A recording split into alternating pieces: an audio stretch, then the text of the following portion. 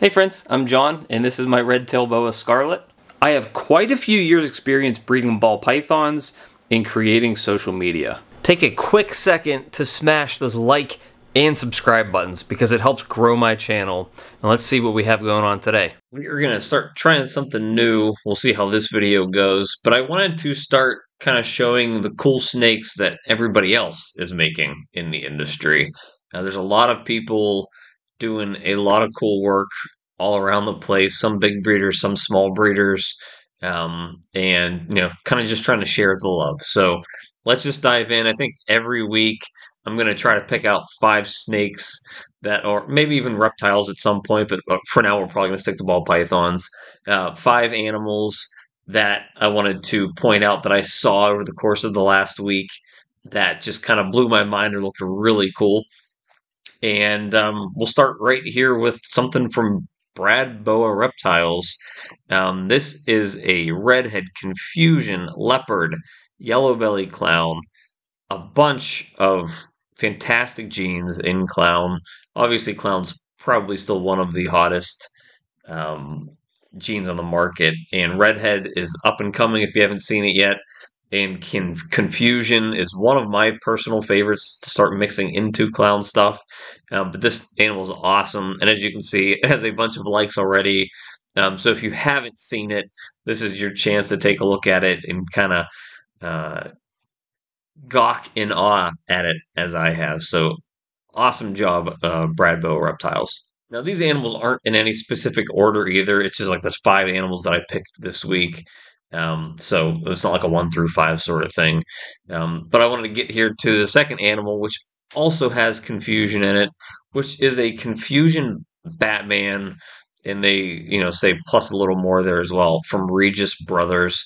So Batman is leopard spot nose clown. So this is a confusion leopard spot nose clown, and it's a beautiful snake. This snake actually looks very similar to a snake I picked up from Canova earlier in the year last year. That actually was not a visual clown, but only a het. But confusion does so much with when you start plugging it into leopard and OD and YB and all those other genes. So this is one of those animals that it popped up and I was like, man, I love the look of it because it looks very similar to the snake that I got last year from Canova. So take a look at Regis Brothers. This post didn't get a lot of love yet, but check them out. Now I'm also going to post the links to the social media for all these accounts. I'll probably make like a single post on Instagram and link them on there. And then when this post on YouTube, if they have a YouTube channel, I will link it there as well. Now everybody knows who Miguel from Always Evolving Pythons is, but this snake, it popped up and a super OD yellow belly leopard clown pied just looks awesome. I have a super OD yellow belly fire clown pied male, and it's very high white. And this snake is a lot of what I love about the super OD YB Leo pied combos that I was producing last year. Is it has just the beautiful highlighter yellow orange color going down the back, with absolutely zero dark tones. There's no blacks, there's no browns. It's just yellow. And I haven't seen a clown pied yet that did something like this specifically. So this is a snake that I saw it and I was like, damn, like that's what I want to do with my clown pied stuff. I had terrible odds last year with my clown pieds hitting any visuals, but hopefully this year I'm able to produce something similar to this. So this is an awesome snake. Awesome job, Miguel. Now, this is another one of those ones that I came across. It was actually only a story. I tried to look for the post of it, so I had to screenshot the story here. I believe it's Amana pythons. This snake is crazy, especially because it's an adult female. So they're looking at coral glow, red stripe, possible yellow belly, leopard, spot nose, clown. That snake is blazing bright for being an adult female, which doesn't usually happen with a lot of these combos. Obviously, it has a lot to do with the coral glow being this color scheme. That's one of the most unique snakes that I have seen, especially as an adult. And it kind of makes me think maybe I need to get some coral glow in my clowns because I have zero of it right now. I don't even know if I have banana in here at all at this point. But this snake is absolutely fire. I love this snake. I don't know if they produced this or if they purchased it, but either way, congratulations, you guys. That snake is awesome. Now, the fifth animal here is from Rosie's Pythons.